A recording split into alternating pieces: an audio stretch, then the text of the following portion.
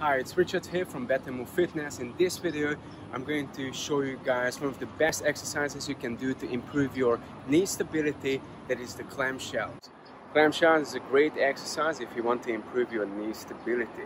The reason for that is because the clamshell targets your gluteus medius, which is on the side of your body. Now this muscle is your primary knee stabilizer.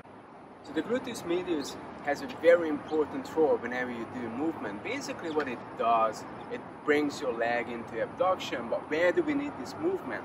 Basically, if I don't have this movement, whenever people they do squat, the knees they're coming in, they're collapsing, or whenever they go for running or walking, if I didn't have that move, the knees they keep falling in, which eventually can lead to injury. So it's very important that you know how to isolate and strengthen this muscle. So I think the best way to do clamshells if you have a chance to do it next to the wall, because the wall gives you a great reference point. Because one of the common mistakes that normally people they do their clamshells, they're turning out a little bit too much. So we're here for demonstrating purpose. We don't have a wall, but what I'm going to use behind my back is a water bottle. So to set up for the clamshell, I'm going to use one of these resistance bands. I put up this resistance band above my knees, and I set up on the edge of my yoga mat. So I put my heels, my hip, and now my shoulders or scapula on the same spot. I'm close to my water bottle. I'm making sure I'm not putting my neck into this excessive lateral flexion. I'm just gonna put my spine into a neutral position, so two hands up, and I'm not pushing against. Come down, my knees are 90 degrees over here, and I'm tucking my tail in, which means posteriorly tilting my pelvic, because what I want to do, I want to avoid an excessive curve over my spine. So if your pelvic tilts anteriorly, you're going to have an excessive curve over here on your spine. I don't want that, so I'm tucking my tail in forward. I go down. I'm ready to do the exercise. So what I do now, I just open up the shell, hold it there for 4 seconds, 1, 2, 3, 4, and I'm not dropping down, just nicely, I just calm down. And I go up again, say 1, 2, 3, 4, and down. So you don't want to turn. That's why the water bottle or your wall is behind you, because as soon as you touch the wall, you know you're turning out too much.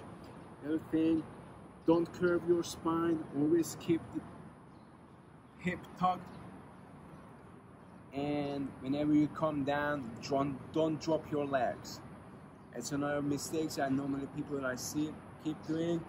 They go up very nicely and then suddenly just dropping their legs. It's very important that you're decelerating the movement. So you go up, 1, 2, 3, 4, and down. So with this exercise, I'm going to do about 12 to 20 of slow repetitions on both sides. You can do about 1 to up to 5 sets as part of your warm-up or as a separate exercise. The ways to progress this exercise, you can always use like progress or regress this exercise. You can always use like a weaker resistance band, or actually one of the harder resistance band. You can also put some weights, some of those ankle weights on your knee, for example. Or the other way I really like progressing this exercise, if you go up to a side plank position, then it's going to be very challenging. So the way you do up that part of the progression is the same thing. I'm on the edge of my yoga mat. I go up into a side plank position, making sure my chin is tucked in by my tail, and I just do the same clamshells.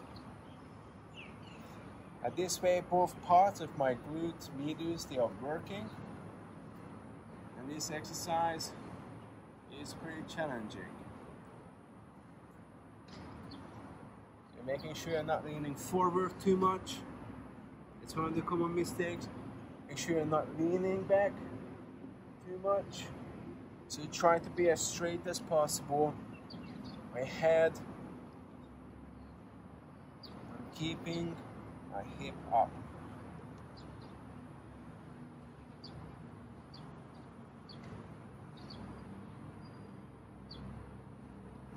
Alright, so I hope you guys will get some great results by doing this exercise. If you have any questions, please leave a comment below and stay in touch. Bye. I'm just going to show you very quick why the easiest way to set up this exercise is next to the wall. Okay, so in the previous videos when we were doing on the open air, it was a bit more difficult to set up, but really if you have a chance to do it next to a wall, it just make it a whole lot easier. Just make sure your dog is not there around you if you got one of those annoying dogs like we do.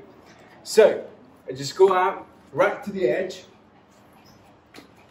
and here, right there, I'm touching the wall, I'm pressing my lower back a little bit to the wall, and I just move back, so I have a very little gap behind my back. So as soon as I'm pushing the wall, I know I'm going for too far. And from here, it's super easy.